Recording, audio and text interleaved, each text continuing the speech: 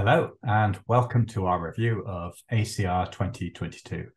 I'm Ed Vital. I'm the chair of the Lupus Forum. I'm an associate professor in autoimmune connective tissue diseases and an honorary consultant rheumatologist at the University of Leeds in the United Kingdom. And I'm delighted to be joined today by Professor Victoria Werth. She's a professor of dermatology and medicine at the University of Pennsylvania and chief of the Division of Dermatology at Philadelphia Veterans Administration Hospital in Pennsylvania. Welcome, Vicky. Thank you, Ed. It's great to be here. Yeah, and it was great to see you in Philadelphia face to face for once, rather than on Zoom. We're going to go through some of the highlights of this. And were there any particular highlights that you had from Philadelphia this year? Well, I mean, first off, it was great to have it in my own hometown, the meeting. Yeah. And I would say the highlights for me were just the numbers of lupus studies that are beginning to come to fruition or are making, going to hopefully make our care of lupus patients easier in the future. And we're desperately in need of that to happen. And so I think we're going to share a number of very exciting abstracts. I would say I was also interested in the fact that in the skin, at least, we're sort of beginning to see some of the things that you've previously described in the blood, which is that perhaps other cells other than PDCs are important producers of type 1 interferons. And so I think we have a lot to learn also, and some of that was also presented at this meeting. Yeah, I agree. Yeah, we're seeing lots of positive trials, but we're also starting to see more like granularity in the way things are measured, the mechanisms of action, and perhaps what some of the important differences in the mechanism of action of these drugs might translate to in the clinic, isn't it? Yes. Okay, so that sounds like a good time for us to start on our first abstracts. And we first got one that was about health-related quality of life. So this was by Van et al., and this was about finding the impact of skin disease compared to other organ systems on health-related quality of life. So they took 760 patients who'd been to a single center, and they'd collected their disease activity, which organs were affected, using the EULAR ACR criteria and the SLEDAI data from the previous 10 years for these patients. And they broke them down into those with skin involvement and those without skin involvement, and then compared those for SF36 after adjusting for things like socioeconomic status, slick damage, fibromyalgia. And these patients, they were about 2/3 of them Caucasian, 17% Black, 10% Chinese, disease duration about 20 years. And the main finding, as on the slide there, was that the patients who'd ever had skin disease were significantly worse on the physical aspects, physical component score of the SF36. And that was particularly in their multivariable analysis on the vitality and social function dimensions. In fact, I was actually a bit surprised that the mental component scores were numerically, but not actually statistically, significantly different. So I think this fit with what I thought is that skin disease has quite a great impact on quality of life for lupus patients. I would have expected a little bit more impact on the mental component scores. And I was just interested in that some of the other studies that I've seen of this type that try to link quality of life to particular organ systems have said other things like renal involvement or MSK. And here they particularly focused just on the skin disease, didn't they? Yeah, no, they did. Although I must say that from a skin perspective, I'm not sure the SF36 would be considered a skin-specific quality of life measure. And so I would say that when you do use skin-specific quality of life, it does look at the emotional component is contributing more to poor quality of life than the physical component. So we may be also looking at the fact that we're looking at a general quality of life measure. That's a good point, because often when I give these quality of life instruments to patients in clinics or in trials, they'll sort of say, I certainly have problems with my quality of life, but these questions aren't capturing it, isn't it? So it's important for them to be the right questions for the problem in hand. Yeah. And that's a really good point in terms of the studies that we see, because if you're looking at skin as an outcome, then you really do want a skin-specific quality of life measure. Yeah. It'll tell you a lot more. Okay, so then there were some abstracts on belimumab, weren't there, that you'd looked at? Absolutely. And I would say the belimumab abstract was really quite informative. And essentially, what it showed was that it could pool together looking at the comparative risks of infection with belimumab versus oral immunosuppressives in patients who didn't have renal lupus. And they were able to compare infectious rates with belimumab relative to 3 immunosuppressives, namely azathioprine, methotrexate, and mycophenolate. And they were able to show that quite significantly, belimumab had lower incidence of severe infection and hospitalization, both for infection relative to these other immunosuppressives. And there was no difference in the risk of injury or trauma, implying that, potentially this is a real finding and very important to know as we try to make choices for our patients in terms of their treatment for their lupus. Yeah. When I first saw this, because this was observational data where patients were having the different therapies for different reasons, and they tried to sort of adjust for those differences with like propensity matching. And my first thought was, well, is there still a bias in these data, because of the different confounding by indication for the choice of drug? But then when I thought about it a bit more, I thought, well, that's really consistent with what we see a lot. One thing I noticed repeatedly in the RCTs in lupus is lower rates of serious infections on the IMP than on the placebo in many of these trials. I've noticed that many times. In fact, I think it might be in some of the abstracts we're discussing today. And I think it's just that being better from your lupus and lowering your steroids is more important for your infection risk than anything these drugs do to immunosuppress you. Yeah, I think that's a good way of putting that data together. Yeah. I guess in addition, there was another study, which I guess I can discuss, which was about belimumab, another study about belimumab, looking at the effects on the skin in patients with systemic lupus. And they basically pooled the 5 phase 3 trials that are all randomized placebo-controlled clinical trials looking at belimumab versus steroid controls. And what this showed was basically there were certain aspects of skin disease that seemed to improve with belimumab relative to placebo.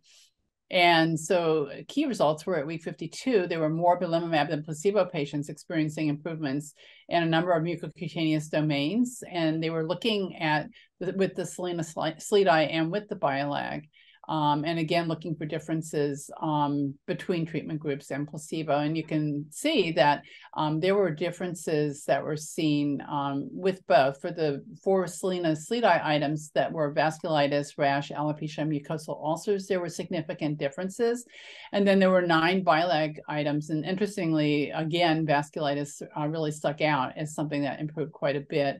And maybe not surprisingly with belimumab relative to placebo.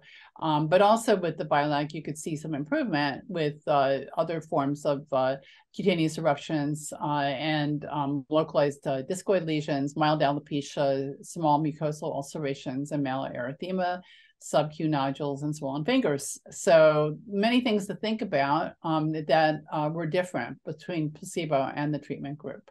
Yeah, so their previous study, the previous analysis they've done with the belimumab data just said that like the skin system improved more on belimumab than placebo. But what they've done here is they've gone into all that detail of different lesion types, which I thought was very nice here. And it seems like it's effective across most of them. Although of course, we do have quite a lot of resistant skin disease, even to drugs like belimumab. And of course, we don't particularly know why, not just in terms of clinical phenotype, I guess. Right. And then also this doesn't really address the issue about rate of improvement as well, which is another thing that would be also worth looking at it. So there's still a lot of data to understand. And although these are statistically significant differences, the percentage differences are real, but they're, it's not like a 40% difference between the groups. Yeah. So I think you're going to talk about yet another interesting study that was presented. Yeah, so we have three drugs licensed now in lupus, belimumab, one of them, and here's one of the others, which is voclosporin, which is for lupus nephritis. So the main voclosporin Aurora study was published and led to licensing that drug, and there's been a long-term extension. And there are also here some different ways of looking at the data from the original and the long-term extension study. So there were a few abstracts on this theme, and so overall, so voclosporin being a calcineurin inhibitor is felt to be quite beneficial, particularly in reducing proteinuria in patients and improving response rates, which was the main finding of the original study. And so there was one abstract, not the one shown here, where they looked at numbers of patients meeting the EULAR target of less than 0.7 PCR, which was met on 33% of mycophenolate and 53% of patients who had both mycophenolate and voclosporin. So quite a large difference in that target. And I think it's important to note that only 33 on our current standard of care of mycophenolate, only 33% hitting that target. Because voclosporin's got particular benefits on proteinuria through its direct effects on podocytes, you might expect that to be more beneficial for class 5 disease, and that's what's being analysed here. So they looked at the time to reaching a protein-creatinine ratio of less than 0.5, which was, for the class 5 patients, 8 months on mycophenolate alone and 3.6 months on mycophenolate and voclosporin. And then when you took the patients who had a mixed lesion, that is a membranous and a proliferative lesion, those differences were 3.7 months on mycophenolate and 18 months on mycophenolate and voclosporin. So there's some quite big differences there. And I think, again, just confirming the benefits in lupus nephritis of having multiple different therapies, and preferably with somewhat different mechanisms of action. There was one other third one that we noticed, again, not on this slide, but reporting particularly on the benefits of voclosporin in Hispanic and Latino patients.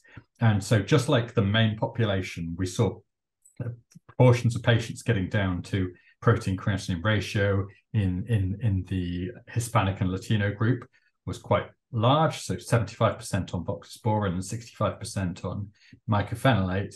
But again, there was a bigger difference in the time it took to get to 0.5, which was 4.6 on voclosporin, 18 months on mycophenolate. So that appears to be a very useful therapy, one that I think in the UK we're just about to have a decision from our payers, but is being quite widely used elsewhere now. Yeah, it's very exciting to think that we're going to have some, good therapies potentially for renal lupus and for people that are really, more at risk of having renal problems. So this is very, very exciting news. Yeah, and I think it's, it gives you a slightly different treatment paradigm here. Whereas in your general SLE, I think there's been most people have used agents, maybe milder agents like antimalarials and steroids initially, and gradually worked up to newer therapies in the patients who are more resistant. But in lupus nephritis, it makes far more sense to go the other way around, actually, because you get all the damage at the beginning. And so what you want is the most effective therapy at the start, and then tapering things down, perhaps to a simpler regimen for maintenance. And I think these data on speed of onset really emphasize that. Absolutely. No, it's going to be very good news, and early treatment, as you said, will prevent. Each flare is associated with significant worsening of renal damage. Even if the EGFR doesn't seem to have changed very much, you are losing nephrons every time you have lupus nephritis. So then we had some abstracts on the third of those licensed therapies on anifrolumab that you took a look at, didn't you? Absolutely. And so this is really an interesting abstract about the rapid efficacy of anifrolumab, looking at multiple subtypes of recalcitrant cutaneous lupus. And why this is really interesting is because all the studies have been done with systemic lupus, and we don't actually know what subtypes many of those patients had when their skin improved in the anifrolumab phase 3 trials. But this study here, which is really just a few patients, but they had subacute cutaneous lupus or discoid lupus, and demonstrated also rather rapid improvement that seemed to correlate very well with changes in the transcriptomic and cellular biomarkers. And so this is actually, I think, the beginning of really having some rapid onset also approaches to treating cutaneous lupus that's been refractory to other therapies. The responses were evident at 1 month, and with more rapid effects observed in patients, again, who had SCLE and DLE compared to chilblains. So that it may not be across the board that it's going to work for all subtypes the same. And there is improvement, meaningful improvement within a month. And then by 3 months, there was a greater than 50% reduction in the CLASI activity, which we know is really meaningful from a patient perspective. In all patients, there was a rapid and marked suppression of the interferon score, and also plasmablast tetherin by 1 month. And so this is really a nice study and I think hopefully the beginning of studies. We'll look at this with CLE. Yeah, I mean, with any new therapy, but particularly with like a really different mode of action, like with anifrolumab, it's really fascinating when people start reporting their own observations in the clinic to really get the detail on how things work. And I've heard many people say that the efficacy they see in they're really in both really resistant patients, but also in speed of effect is very impressive in a real world setting. Yeah, so we're looking, I think, again, more data will be great. And this is really the beginning, I think, of a new era for us. Yeah. And there was another study that looked at long-term safety and efficacy of anifrolumab in adult patients with systemic lupus. It was a multi-center randomized double-blind placebo-controlled 3-year TULIP extension study. And this was looking, as we know, how anifrolumab is working, but looking at the long-term safety and efficacy of 300 milligrams of anifrolumab versus placebo in 547 patients, so a rather large number of patients who finished 1 year of the TULIP 1 or 2 trial and then completed a 3-year long-term extension. And so what was found here was that the rates of adverse events was actually similar between anifrolumab and placebo. And then when you look at adverse events of special interest, if anything, there was maybe a little bit less deaths in the anifrolumab group than placebo. And there were similar overall between anifrolumab and placebo in terms leading to discontinuation or serious infections or herpes zoster. So this is actually good news in that regard. There were no cases of active TB or anaphylaxis. The rates of malignancy were low, the rates of malignancy were low and similar between groups. And patients on anifrolumab had greater mean improvement in their SLEDAI-2K with continued improvement over time. So I think we're looking again at not just the fact that this drug can work quickly, but that it can also be used safely. And an interesting feature of this one is that they actually kept that placebo arm going throughout the long-term extension, isn't it? Because that doesn't always happen. And it's always a problem if you don't have the placebo, because you're gradually enriching the population for the patients who are sort of doing well, who stay in the study. But here you've got a placebo going right through it. Yeah, that's extremely unusual. And, we usually think of a long-term extension study more for safety for everybody. And here we can continue to show differences in terms of side effects, which is very interesting. And the other interesting aspect of this was that, as it happens, this particular long-term extension study took place over the COVID pandemic. I remember having my patients in my center in this study and actually having to give them their infusions myself because all our research nurses were on COVID wards. But what it does mean is that we've got a bit of data on COVID on this therapy. It's not, I remember it wasn't very many cases, probably because it may just be because people were shielding.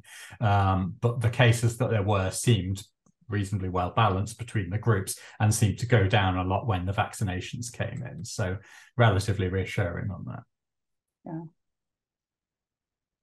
Okay, so then we had some that's the licensed therapies, and now we're onto the investigational therapies, and thankfully we've got quite a lot of those that are already in phase 3, some of them with positive results. And the first of those is this trial of telitacicept. So this is another molecule working on the BAFF system. So we're all quite familiar with blocking BAFF through the use of belimumab that's been licensed for more than 10 years now. But BAFF, it's a somewhat more complicated system because you've got BAFF and APRIL, and then you've got 3 receptors that they can bind to. So with belimumab, you're just blocking BAFF itself, but that may allow some activity of APRIL or of the membrane-bound BAFF to still activate some of the receptors in the BAFF system. And so there are a few studies of groups that are trying to investigate molecules, trying to develop molecules that would block that system a little bit more thoroughly. One of the approaches is that there's one of the BAFF receptors called TACI. It's only expressed on some of the B cells, but it binds both BAFF and APRIL. So if you have a soluble fusion protein of TACI, then it may be more effective. So there was one of those, atacicept, that got to phase 3 trials a while ago, but unfortunately didn't succeed in those trials. And that may have something to do with the trial design than because the drug didn't work. And this is another molecule with a similar concept. And it looked effective. So there were 335 patients who were randomized to telitacicept 160 milligrams or placebo. It was an SRI-4 endpoint, just like the belimumab studies at 12 months. And there was a really big difference between the treatment groups. So SRI-4 response being met in 83% compared to 38%. At 12 months. So that's more than a 40% difference, which is more than you see in most lupus trials. So that seems quite positive. This study was mainly conducted in sites in China, and Chinese patients often have quite severe lupus, I think, and that may have led to the fact that the placebo response rate gets lower, and the intervention response rate gets higher, so it may have led to a bigger delta. But overall, this looked pretty exciting. And this was the one actually that I mentioned earlier that again had shown that although the overall infections were a bit more common on telitacicept, the serious infections were actually lower on telitacicept than on placebo. So again, the same point that we saw with the belimumab observational study earlier. Yeah, but very interesting study. I think that certainly hopefully more to come with this. And do you know what the next plans are since this was a phase 3, right? Yeah, I don't actually know what the next plans, but I expect we'll see more about this drug. Yeah. A lot of interesting ways to manipulate the immune system, and we're going to learn a lot about lupus, I think, by all these different approaches. Yeah. And that sort of brings me to some of the even earlier studies, such as phase 2 studies. There were a number of those also presented. There was one that was looking at double-blind, randomized, placebo-controlled, multi-center study looking at linabacim, which is a CV2 agonist and dampens the immune system. They were looking at pain in systemic lupus. And this drug has been tried in scleroderma and also dermatomyositis. And this is the first time that it was being applied in pain to look at the efficacy and safety for inflammatory musculoskeletal disease and systemic lupus. And so adults that had musculoskeletal symptoms with average maximum daily pain scores of greater than or equal to 4 on a 10-point NRS scale were randomized to either placebo or 2 different doses of the drug.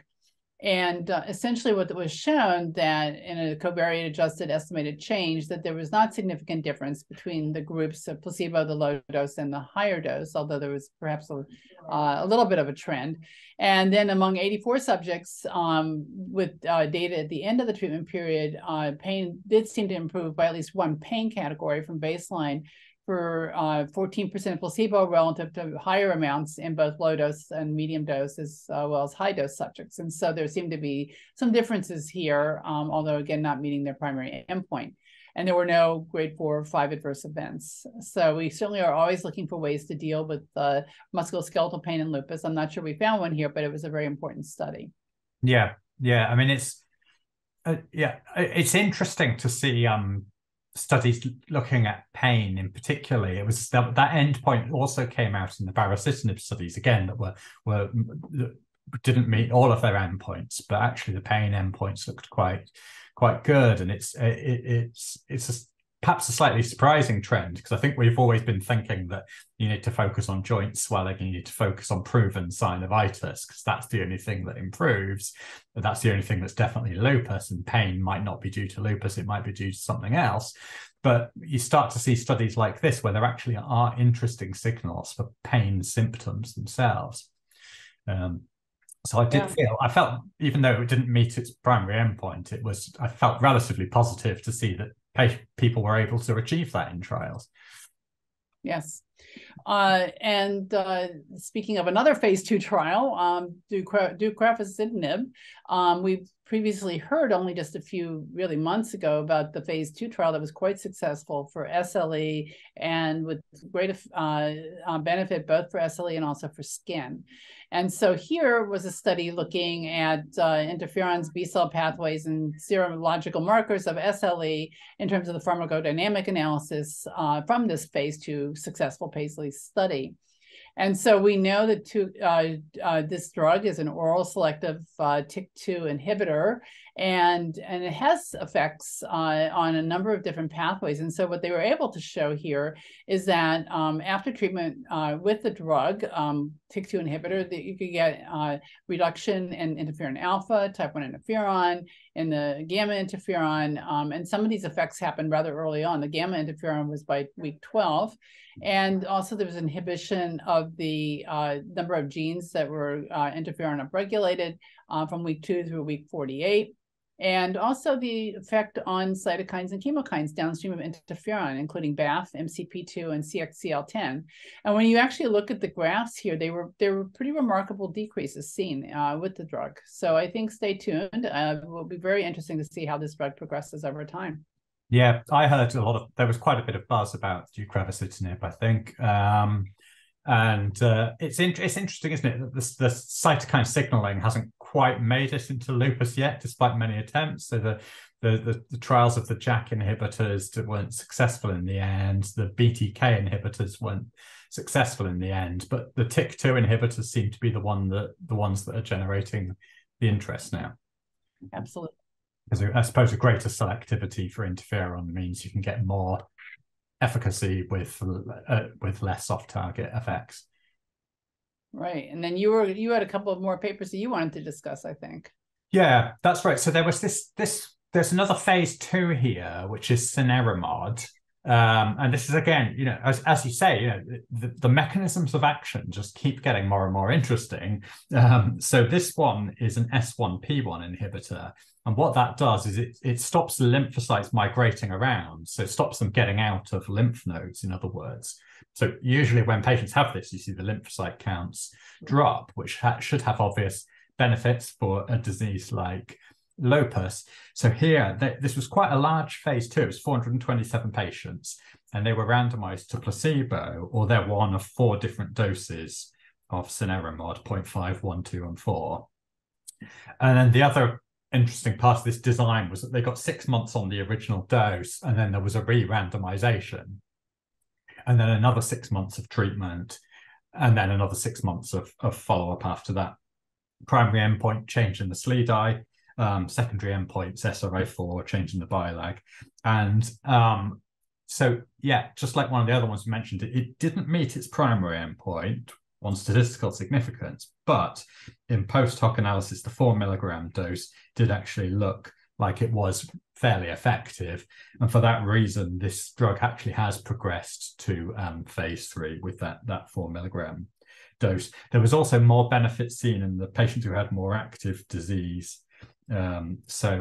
Again, reason to believe that you may still get a good result with this drug, even though it's failing to meet its primary endpoint. There was another abstract at the meeting, which we haven't shown here, but they did a there was a biomarker study where they looked at gene expression and protein biomarkers associated with lupus activity, and those were also reducing with cenerimod.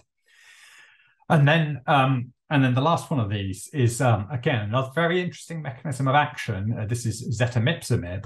So this is the first time we've seen an immunoproteasome inhibitor. So immunoproteasome is responsible for degrading ubiquitinated proteins in immune cells. And that can be involved in the presentation of proteins in MHC class 1, but also the production of inflammatory cytokines, antigen presentation.